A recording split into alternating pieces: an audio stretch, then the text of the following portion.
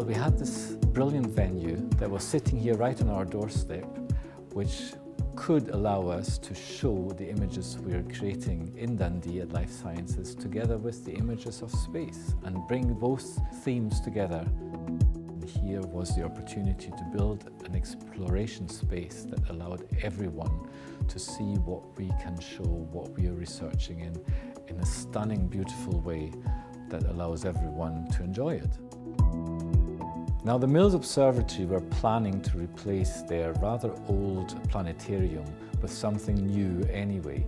And here was a chance for us to bring the collaboration with the different departments and schools of the university together to build this high-tech system that allowed us to show images not only from space, not only the stars, but also the images from life sciences that we want to explore.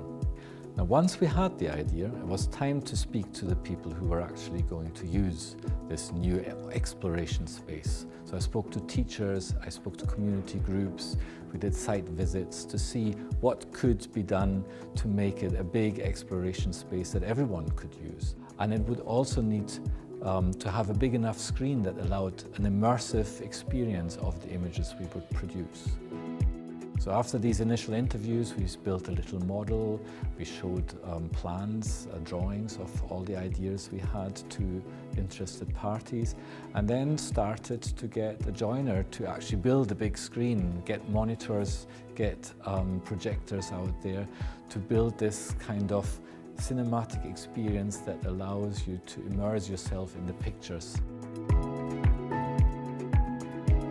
Going from observing things, looking at space, big space, small spaces, microscopic spaces, we can go now to the next step. The possibilities are endless. We can start creating things, get people in to build their own world they can then explore.